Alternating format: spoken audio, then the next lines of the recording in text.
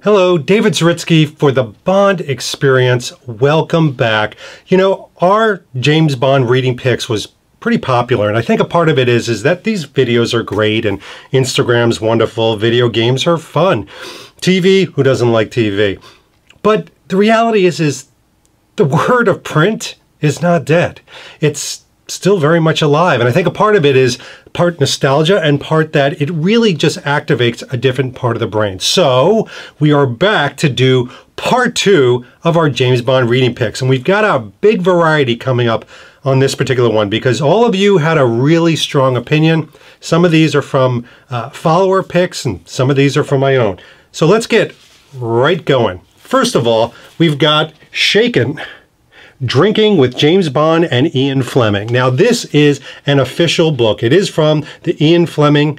It is from Harper Design. It's an official book. So it's not semi-official, but this is how it basically starts off. From the very first James Bond novel, Casino Royale, which Bond christens the Vesper Martini with the immortal line, "Shaken Not Stirred," which first appeared in print. In Diamonds Are Forever, strong, carefully crafted cocktails are at the glamorous heart of every Bond story. So this is a story of them. Now, the reality is this takes about 10 of the most famous James Bond drinks and really splits them apart. The pictures inside are beautiful. I mean, they're like cosmopolitan beautiful. They're shot perfectly, well lit. They describe it, but they actually put 40 other cocktails in here that could be inspired by Bond. 10 plus 40 equals 50. 50th anniversary? Ah, I'm getting it. It's also this really nice gold embossed hardcover book. So it, from a value proposition standpoint, it's really great. It reads really well. I found myself quite frankly, gravitating to this almost like a prop. I wanted to have this, think about this, you know, sitting in your bar, you know, just sitting there, your bar opens up, you're there to fix a drink for people, and they're like, oh, that's right, you're the Bond guy, David. Shaken, Drinking with James Bond and Ian Fleming. But it became more than that. It was a really good, well-written story that talks and speaks to the extracts from Ian Fleming's writing and then connects it to a lot of the things that we know and love and imbibe from time to time. So yeah, I know it's the second drinking book in the lineup, but it's a good one at that. So this next one, we're going in a totally different direction. And this one is intriguing. I'm not going to say strange, I'm going to say intriguing. And I didn't even know this existed. This is Fan Phenomena James Bond. So Fan Phenomena James Bond explores the devoted fan base that has helped make Bond what he is. Offering a serious but wholly accessible take on the many different ways that fans have approached, appreciated, and appropriated Bond over the 60 years of its existence, from the pages of Ian Fleming's novels to the screen. Let me tell you what this is. And by the way, I found this when I was at Spyscape. Didn't even know it existed. Saw it there, was like, whoa, Fan Phenomena. Opened it up, and inside was a picture of Remmert from James Bond Lifestyle. And then I read a little bit on, and then there was an excerpt from one of my articles from like 2007 that talked about James Bond branding. So this covers the gamut of the Bond community. People that do fan fiction, people that look at locations, people that look at the brands of Bond and connect with it. I didn't even know it existed, but it's edited by Claire Hines, who's put all these pieces together. I think that scoured the internet and put it all together in a book. It's soft cover. This one travels well. This one, maybe not so much. I think hardcovers don't really lend themselves to throwing into a backpack or a briefcase, but this is very cool. And if you appreciate the Bond community and the connection points, you may enjoy this. It's kind of a strange one. You'll see when you see the itinerary, you know what I mean, the introduction and how it's all put together. I really enjoyed it, but it's not for everybody. If you want to see a connection to the Bond fandom, that's the one for you. All right, now we're going to get a little more serious, but fun at the same time. MI6 Confidential. Now, I think you're probably aware of MI6 Confidential. This one happens to be Remembering Roger Moore. This is a special publication of theirs that happened obviously around the passing of Roger Moore. MI6 publication is a fan magazine by fans, for fans, But don't let that fool you. This is not amateur in any respect. This is good journalism. Friends like AJ Chowdhury write for this magazine and articles. It is absolutely beautiful on the inside. You have these full color photos. You have it, and this particular case goes over Roger Moore's, the different characters that he runs into, speaks to them, the actors, etc. Really, really good journalism. But the visuals are beautiful as well. MI6 Publications, it is something that they have multiple times a year, so it's not just a hit. It's not just a special publication. It's a regular magazine that really keeps the momentum of Bond going, even in those quieter times. So we really like it. We have a lot of these. This happens to be one that was gifted to me by AJ when I was over in London. It's fantastic. This is a very moving one, but they really run the gamut, and those guys over there and gals really put together an incredible storytelling momentum packaged really well. Now we're going to go crazy again. And this is, I'll say, to the left of Bond, but I had to talk about this. And in a risky way, I read this on the plane heading over to Norway. So here we go. Yeah, let's see if I can get a little closer. A Guide to Improvised Weaponry, How to Protect Yourself with Whatever You've Got. You can find this on Amazon all day. And by the way, we're going to have links to all these things down below. This is really crazy, but I love this thing. All right, here we go. Sidewalk thief tries to steal your wallet, but you're unarmed. What do you do? With a guide to improvised weaponry, you'll know how to protect yourself, even if all you have are your car keys and a candy bar. Yes. This is part Jason Bourne and part James Bond. This is basically, what do you do in almost any situation if you're accosted, approached, attacked, threatened? How do you use a hanger? How do you use, they're not kidding, a candy bar? How do you use anything in and around you? So very quickly, like Jason Bourne or Bond, you assess your surroundings, know what you have. Is it a pot of coffee? Is it a mug? Is it a rolled up newspaper? It goes into how to do this. And the cool thing is the people that wrote this, they're Green Berets, Master Sergeants.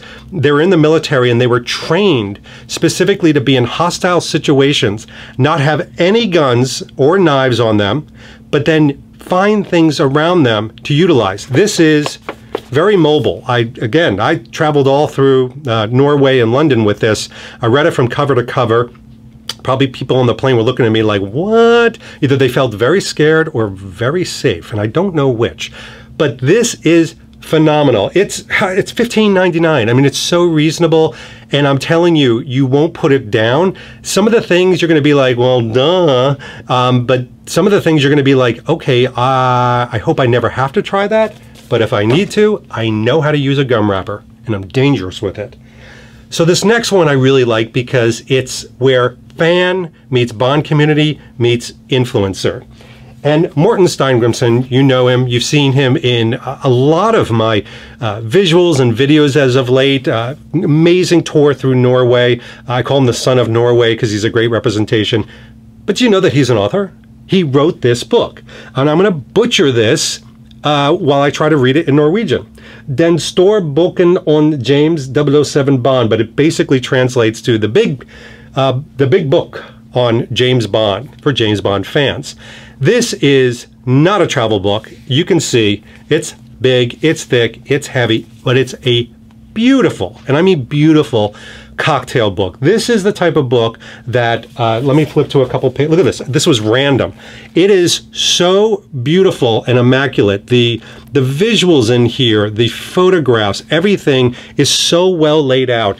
What I do love about this is, and you could use Google Translate if you don't understand Norwegian, the interviews in here are so detail oriented. They go into parts of the James Bond film and making of that you've never heard before.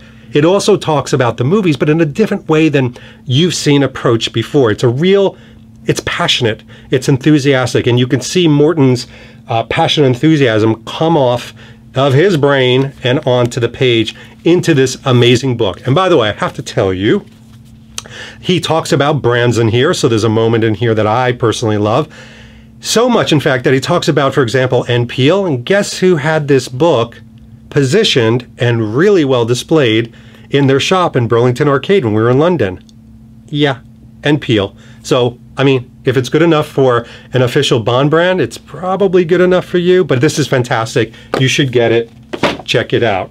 All right, a bit of an update. Why not? Because we're going to stay on the whole idea of fan meets Bond community meets influencer. We're going to talk about AJ Chowdhury and Matthew Field. You know, we saw this last time. They wrote this book. Remember, I was lifting it up. This is well, it's not even paperback. It's soft. It's not a hardcover. But I want to bring this in close. You see that sticker there? Updated to include the road to Bond 25. Okay.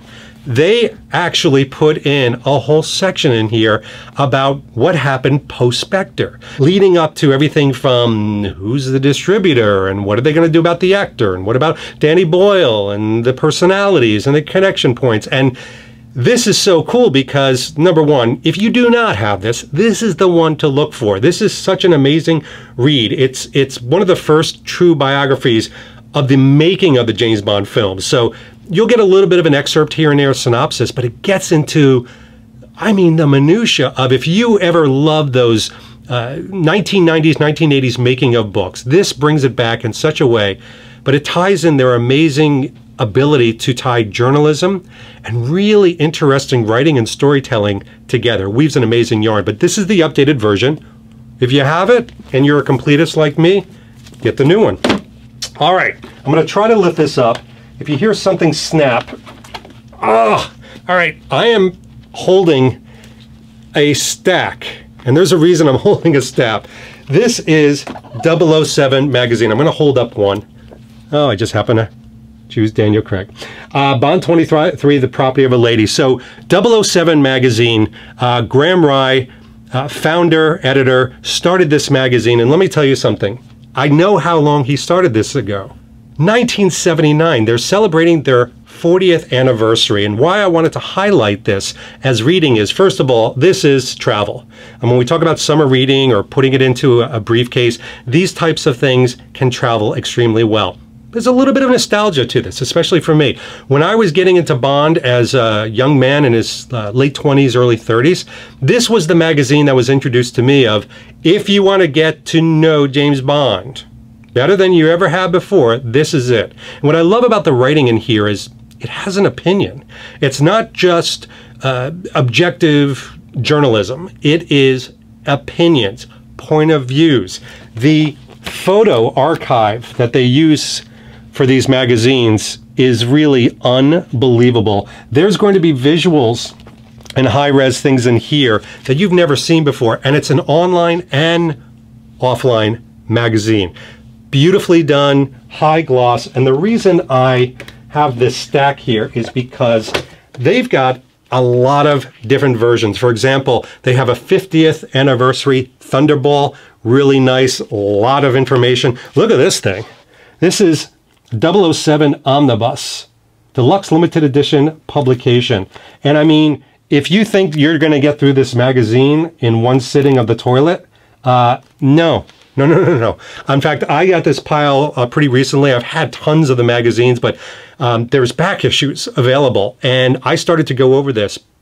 But you don't want to go through this quickly. You want to read these slowly. You want to take advantage of just relaxing with these because you want to make them last. And by the way, doesn't matter. Do you like Craig? Do you like Brosnan? They have something for everybody. So again, you'll see the links below there. You can get those as a regular subscription, but you can also get this as one-offs and some of the ones that maybe you just need to catch up with from time to time. Again, the photographs in here. I mean, look at this one. I literally just flipped to that.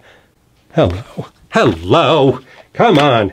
That's fantastic. So I just wanted to kind of go over again. We're going to do a series of this. You saw part 1. This is part 2. And we're going to keep doing this. But this is where I need your help.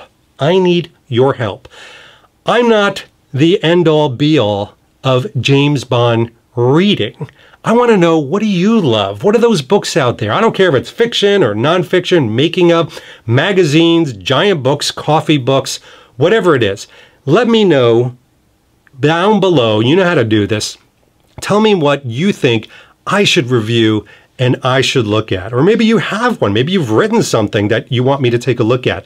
But that's what we want to do. We want to insert a couple that are directly from you in part 3 that will eventually be coming up. This is going to be a regular because, number one, I like to promote a little bit of reading every now and then. Yes, I know, it's a YouTube channel. What are you doing, David? But the second thing is I want to hear from you because I think you probably have a better finger on the pulse of what is excellent out there. So that's it for now. I brought you a little bit of reading. Shut this video off. Go grab a book. Go order one. And this has been David Zaritsky for the Bond Experience. We'll see you very soon. Take care. Thanks for watching this episode. If you want to be up on the latest from the Bond Experience, just click on this subscribe and subscribe to our channel. You're going to get all the latest and greatest information, plus some exclusive content. And by the way, speaking of content, here's something especially for you, just because we know you. Talk to you soon.